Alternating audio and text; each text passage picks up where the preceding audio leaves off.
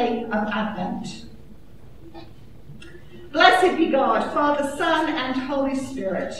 And blessed be his kingdom, now and forever. Amen. Almighty God, to you all hearts are open, all desires known, and from you no secrets are hid. Cleanse the thoughts of our hearts by the inspiration of your Holy Spirit, that we may perfectly love you and worthily magnify your holy name, through Christ our Lord. Amen. Holy God, holy and mighty, holy immortal one, have mercy on us. The Lord be with you. And also with you. Let us pray. Purify our conscience, Almighty God, by your daily visitation, that your Son, Jesus Christ, at his coming, may find in us a mansion prepared for himself, who lives and reigns with you in the unity of the Holy Spirit, one God, now and forever. Amen. Please be seated, and if you'll take out the insert as we light the candles for this fourth Sunday of Advent. Please be seated.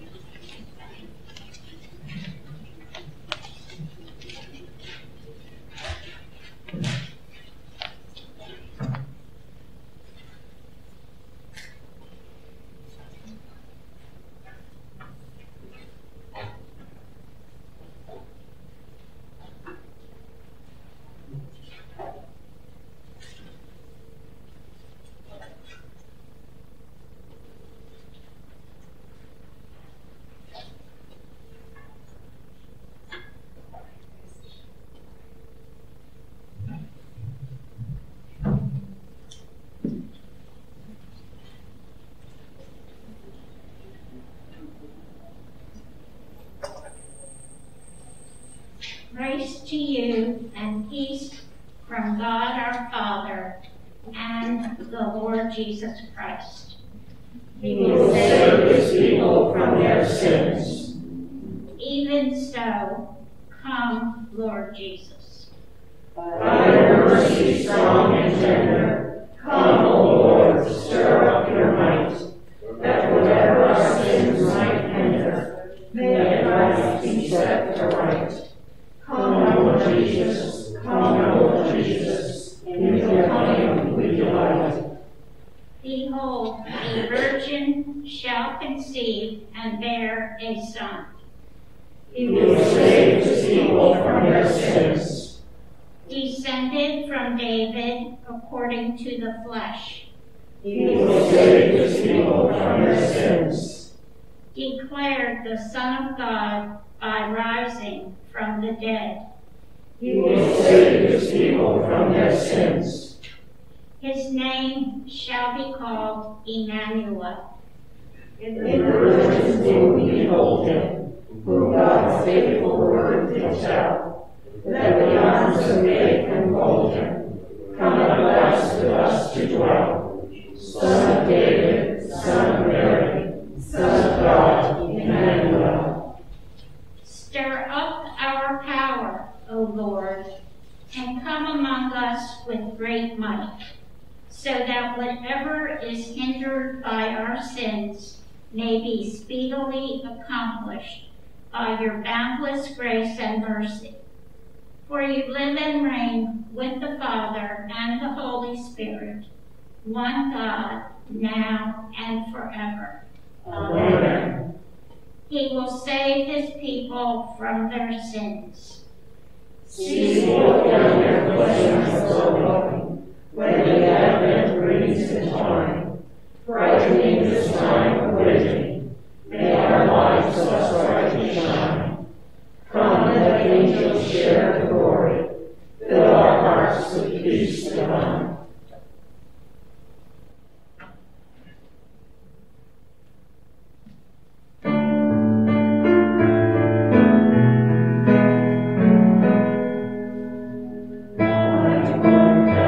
To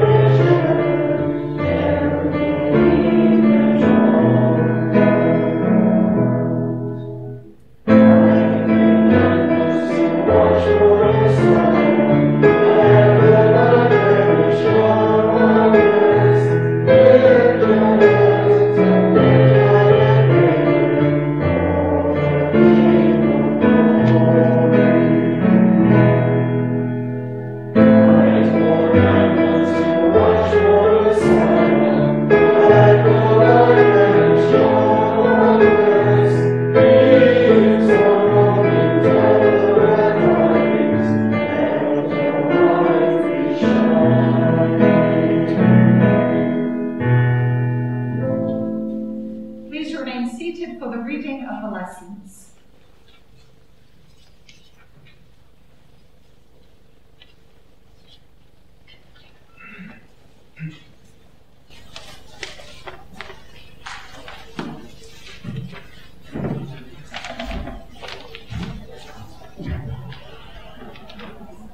A reading from 2 Samuel. Now when the king was settled in his house, and the Lord had given him rest from all his enemies around him, the king said to the prophet Nathan, "See now, I'm living in a house of cedar, but the ark of God stays in a tent." Nathan said to the king, "Go, do all that you have in mind, for the Lord is with you." But that same night, the word of the Lord came to Nathan, "Go and tell my servant David, thus says the Lord, are you the one to build me a house to live in? I have not lived in a house since the day I brought my people of Israel from Egypt to this day. But I've been moving around in a tent and a tabernacle. Wherever I've moved about among all the people of Israel, did I ever speak a word with any of the tribal leaders of Israel, whom I commanded to shepherd my people Israel, saying, why have you not built me a house of cedar? Now therefore, thus you shall say to my servant David, thus says the Lord of hosts, I took you from the pasture, from following the sheep, to be prince over my people Israel, and I've been with you wherever you went, and have cut off all your enemies from before you, and I will make for you a great name, like the name of the great ones of the earth. And I will appoint a place for my people of Israel, and will plant them, so that they may live in their own place, and be disturbed no more. And evildoers shall afflict them no more, as formerly, from the time that I appointed the judges over my people Israel. And I will give you rest from all your enemies. Moreover, the Lord declares to you that the Lord will make you a house. Your house and your kingdom shall be made sure forever before me. Your throne shall be established forever. The word of the Lord. Thanks be to God. The psalm today is from Psalm 83, 1-4 and 19-26. We will read responsibly by whole verse. Your love, O Lord, forever will I sing. From age to age my mouth will proclaim your faithfulness. For I am persuaded that your love is established forever. You have set your faithfulness firmly in the heavens. I have made a covenant with my chosen one. I have sworn an oath to David my servant. I will establish your line forever and preserve your throne for all generations. You spoke once in a vision and said to your faithful people, I have set the crown upon a warrior and have exalted one chosen out of the people. I have found David my servant, with my holy oil I have anointed him. My hand will hold him fast, and my arm will make him strong. No enemy shall deceive him, nor any wicked man bring him down. I will crush his foes before him, and strike down those who would hate him. My faithfulness and love shall be with him, and he shall be victorious through my name. I shall make his dominion extend from the great sea to the river. It will say to him, you are my Father. The epistle this morning is from Paul's letter to the Romans.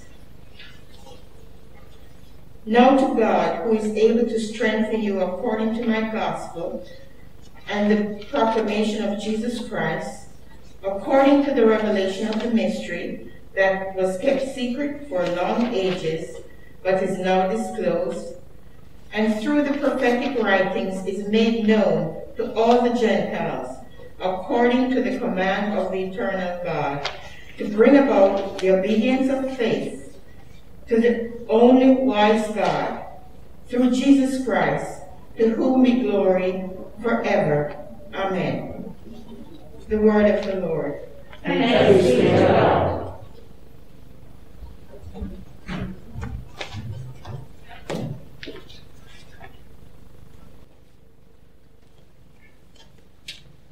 Let's stand together as we process the gospel.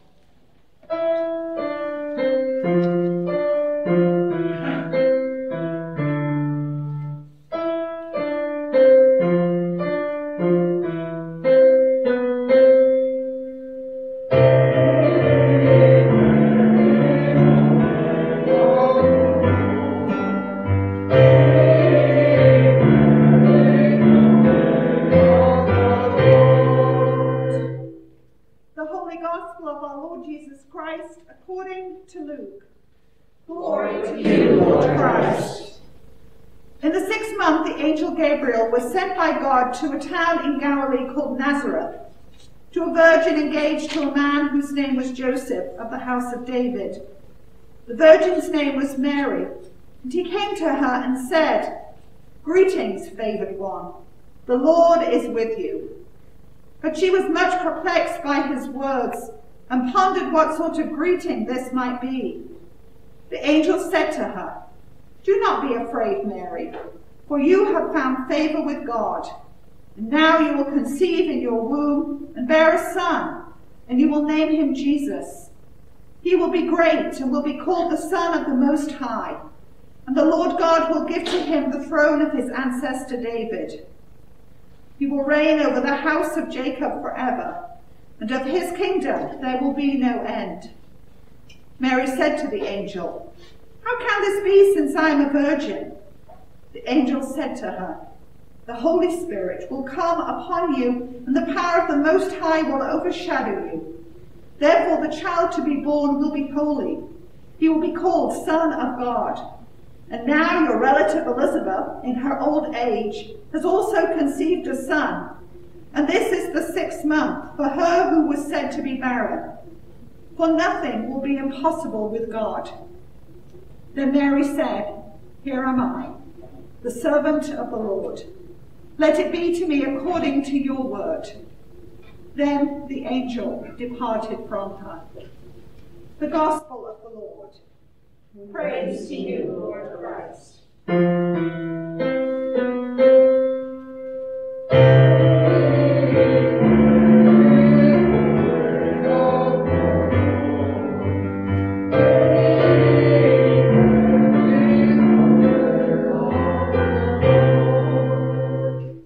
Please be seated. I want to thank Mother Amanda for inviting me to share a message with you today. Greetings, favored one, the Lord is with you. The angel Gabriel greeted Mary with a joyful proclamation. Notice the words, "The Lord is with you." God favors you. One Bible translation says, "Greetings, favored woman." Another, more modern translation says, "You have God's beauty inside and out." In American society today, we hear many affirming messages about women. They are leaders in corporations, elected officials, and now vice president.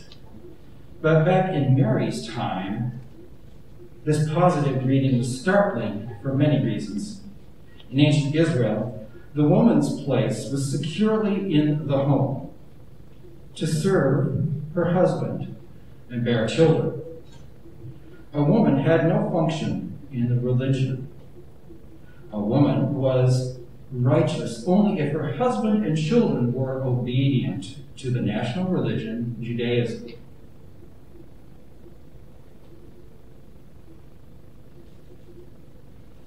Just making some adjustments here.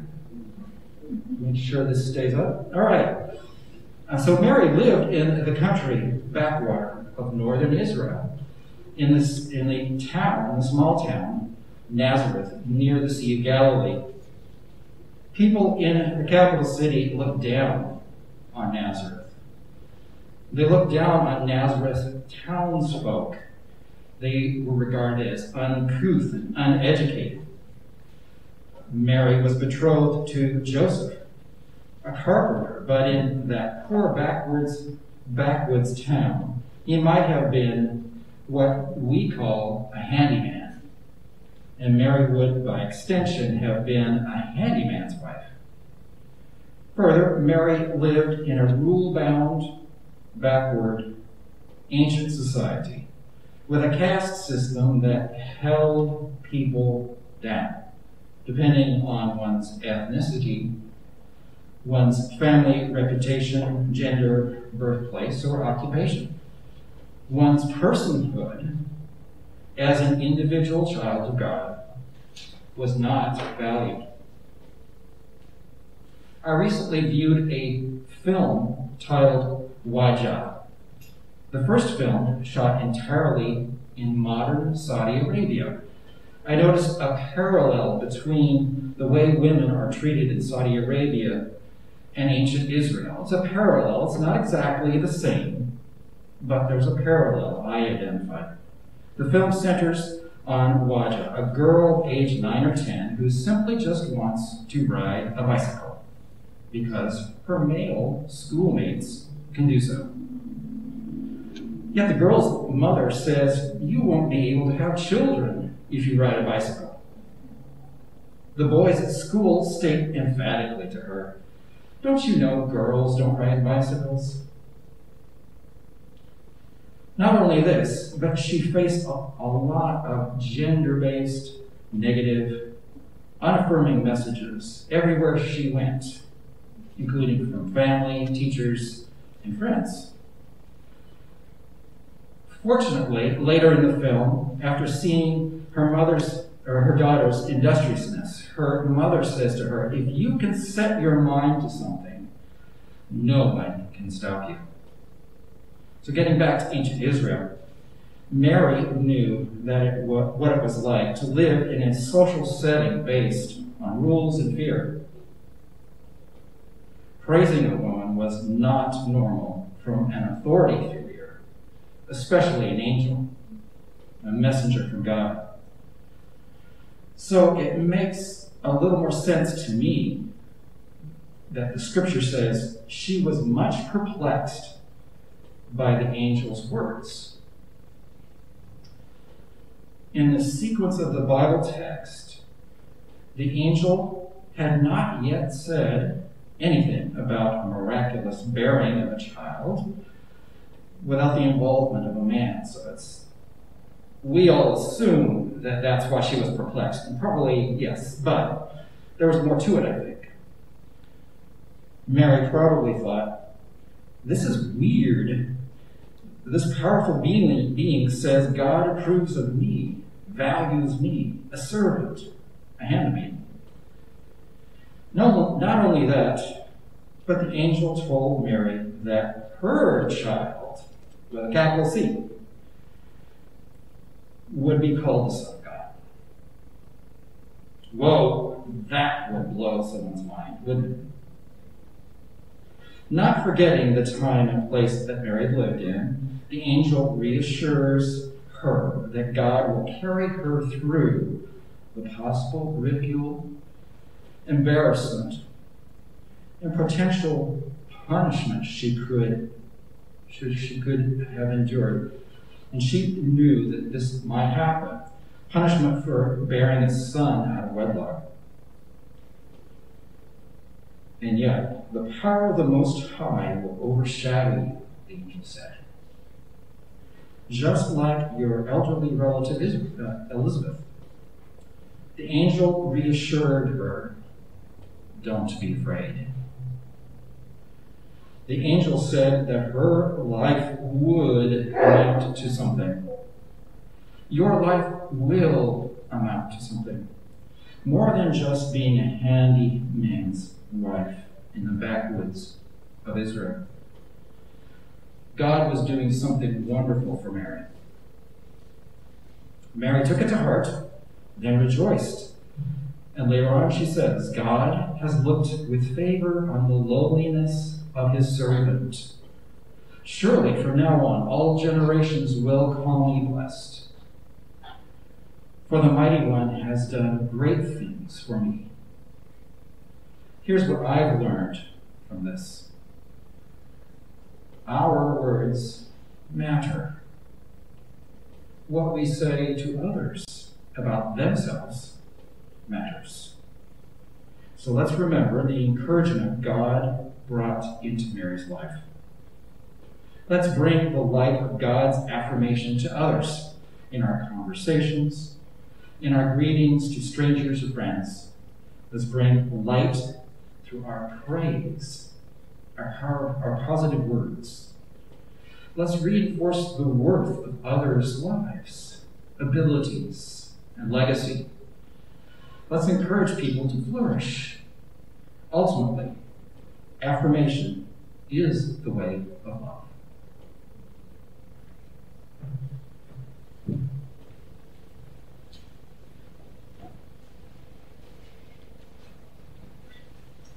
Let's stand together as we turn to the Nicene Creed.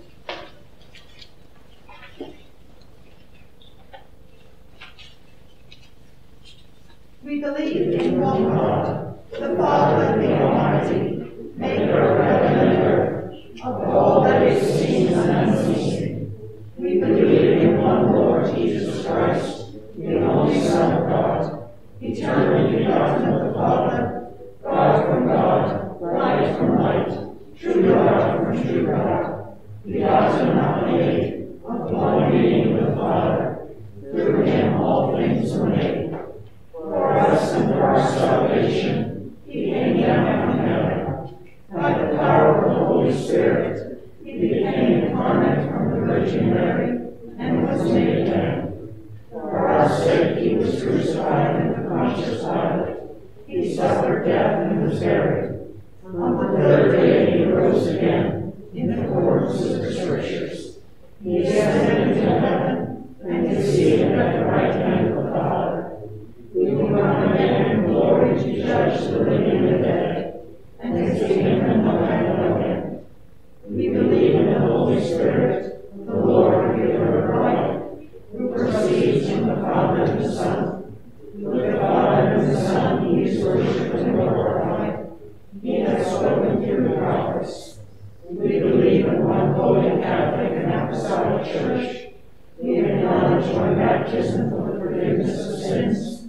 We look for the resurrection of the dead and the life of the world to come. Amen.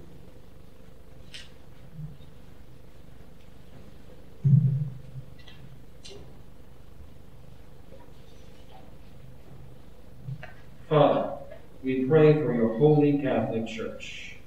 That we all may be one. Grant that every member of the Church may truly and humbly serve you. That your name may be glorified by all people. We pray for all bishops, priests, and deacons. We pray for all We pray for all who govern and hold authority in the nations of the world. that there may be justice and peace on the earth. Give us grace to do your will in all that we undertake. That our works may find favor in your sight.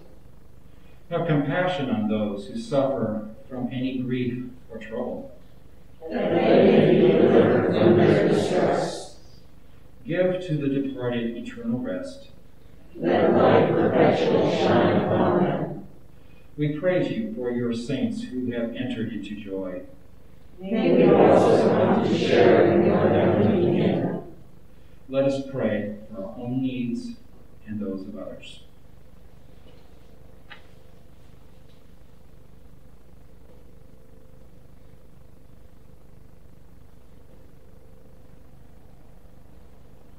Your prayers are invited for Jerry and Ron, Roseanne and Harry, Gordon and Florence, who live in healthcare facilities. Richard and Mary, Anne Marie, Monique, Tricia, Don, Sam, Claudia, Dick, Linda, Donna, Gerard, Marilyn, Wanda's family, Trish, Fern, Daniel, Karen, Mark Ricker, Avadni and Dawn, and their family, Fred, Diane, Katie, Daryl, Jim, Paul, Jack, and Beth, Franklin and his family, Sam and Marianne, Janet and Andrew, Barney, Dwayne, Dennis, Donna, Ron and Norma, Rose, and the Regal family, Emma. In the diocesan cycle, we pray for Iglesia Episcopal Jesus de Nazaret, Orlando, and Iglesia Episcopal San Cristobal, Orlando. In the Anglican cycle, we pray for mission agencies and their ministry throughout the Anglican Communion, including the Mothers' Union around the world. Let us confess our sins against God and our neighbor. Most merciful God, we confess that we have sinned against you in thought, word, and deed, by what we have done and by what we have left undone. We have not loved you with our whole heart. We have not loved our neighbors as ourselves. We are truly sorry, and we humbly repent. For the sake of your Son, Jesus Christ, have mercy on us and forgive us, that we may delight in your will and walk in your ways, to the glory of your name. Amen.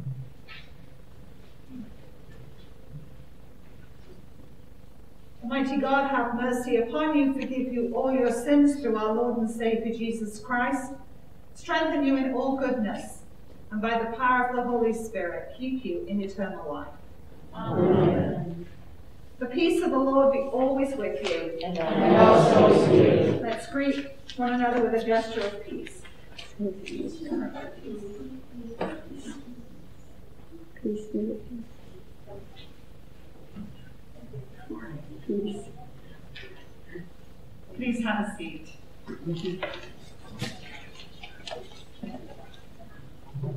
We'll look forward to seeing some of you on our services on Christmas Eve and Christmas Day. I will be sending out an email later today. Joan Graybill, who mans the reservation line, has the opportunity to go down to South Florida to be with her son, just to hang out together. So the number that is her home number is not a good number to phone if you want to make a reservation. So I'll just email everybody and let you know you can either cell phone or email. And if you have not made your reservations already. Do we have anybody who has a birthday this week? Or an anniversary? Anybody celebrating a special anniversary? Do we have any travelers amongst us? Oh. Yes, Cindy. I'm not traveling, but I have an announcement. Yes, come forward to the microphone, Cindy. Thank you. Can you come to the microphone? Okay. Thank you. And what are you doing And now we film it too. If you have voices just coming from somewhere else, it sort of seems strange. So, thank you, Cindy. As a best remember, I have been put in charge of the Salvation Army Red Wagon. And I've noticed since we've come back to church that it's slim pickings. So I have a challenge for you today. If we have 25 people in church every Sunday, or even 12, we should have 12 or 25 donations. So I'm challenging you this week, every time you go to the grocery store to buy things for you and your family, that you buy at least one thing and bring it either Christmas or Christmas Day or next Sunday, whenever you come this week, so that that wagon is overflowing all over.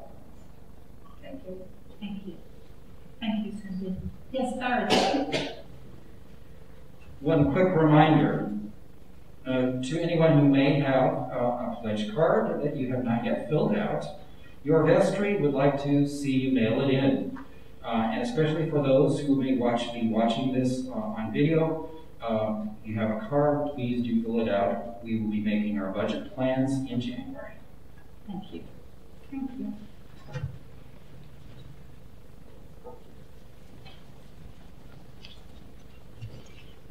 Walk in love, as Christ loved us and gave himself for us, as an offering and a sacrifice to God.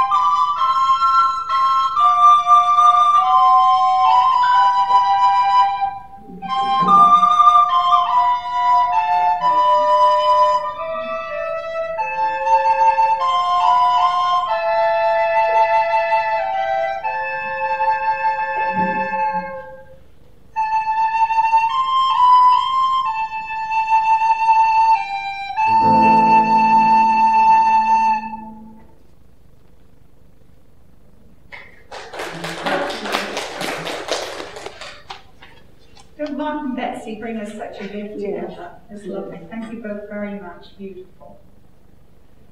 Let's turn to our Eucharistic prayer. You are welcome to stand or sit for the Eucharistic prayer. If you prefer to receive communion in your pew, simply remain behind in the pew, and I'll be happy to serve you communion after I've served everybody at the rail. And as usual, the usher will be here to guide us one by one to receive communion. So let's celebrate the Eucharist. The Lord be with you. And also with you. Lift up your hearts. We lift them to the Lord. Let us give thanks to the Lord our God. It is right to give him thanks and praise. It is right and good and a joyful thing, always and everywhere to give thanks to you, Father Almighty, creator of heaven and earth, because you sent your beloved Son to redeem us from sin and death, and to make us heirs in him of everlasting life. That when he shall come again in power and great triumph to judge the world, he may without shame or fear rejoice to behold his appearing. Therefore we praise you, joining our voices with angels and archangels, and with all the company of heaven, who forever that sing this hymn to proclaim the glory of your name.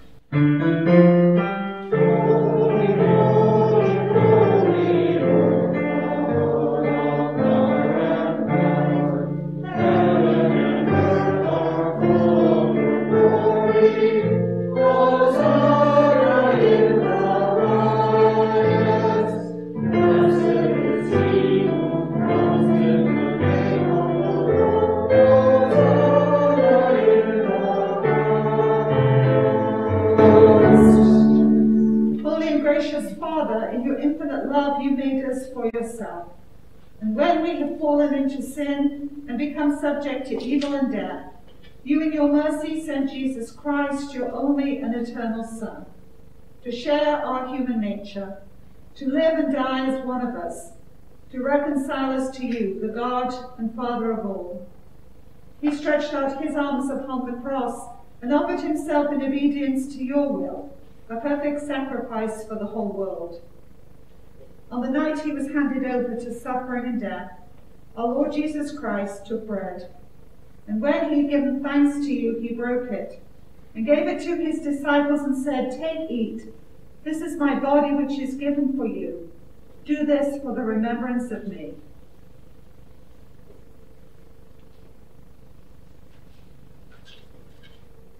After supper, he took the cup of wine, and when he'd given thanks, he gave it to them, and said, "Drink this, all of you. This is my blood of the new covenant, which is shed for you and for many for the forgiveness of sins. Whenever you drink it, do this for the remembrance of me."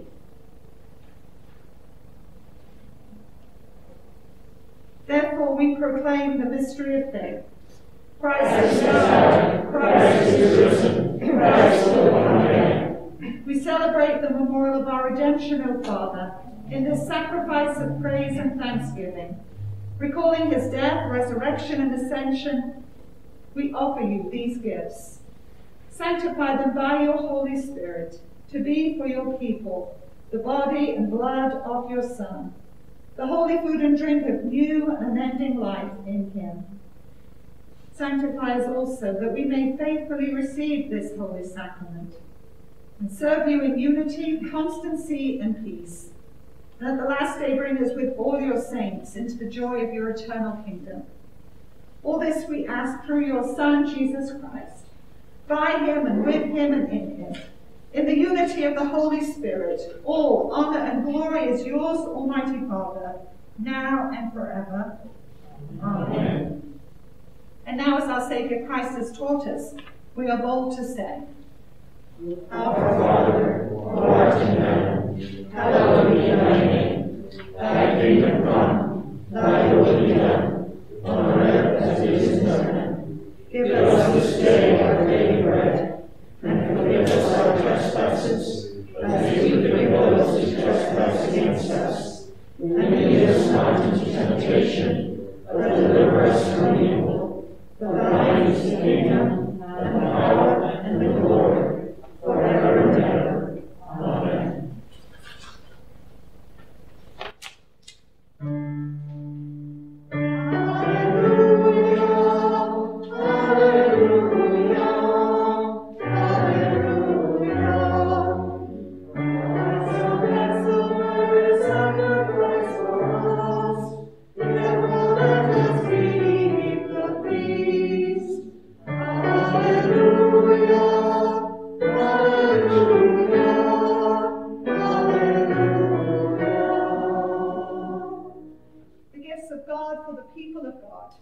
God's holy food for God's holy people.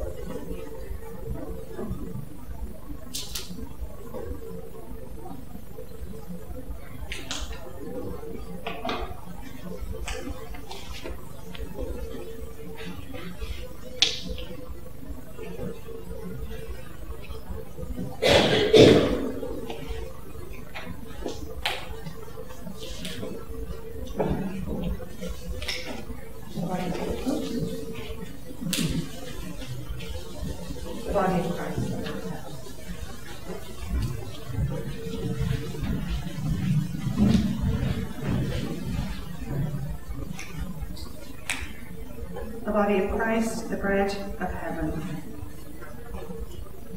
The body of Christ, the bread of heaven.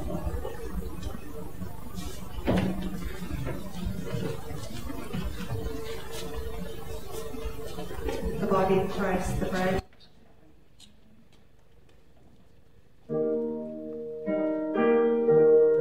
Body of Christ, the bread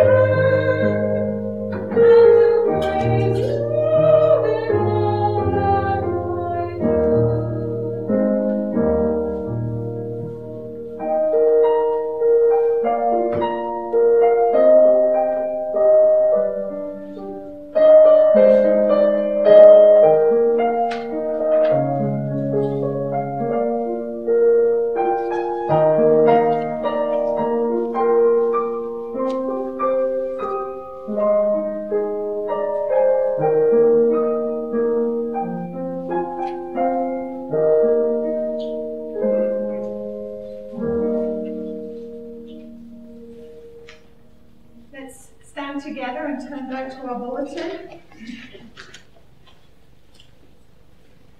Let us pray. Eternal God, Heavenly Father, you have graciously accepted us as living members of your Son, our Savior, Jesus Christ, and you have fed us with spiritual food in the sacrament of his body and blood. Send us now into the world in peace, and grant us strength and courage to love and serve you with gladness and singleness of heart, through Christ our Lord. Amen. May the Sun of Righteousness shine upon you and scatter the darkness from your own path. And the blessing of God Almighty, the Father, the Son, and the Holy Spirit be upon you and remain with you always. Amen. We're going to sing as we recess out, Blessed be the King who is coming.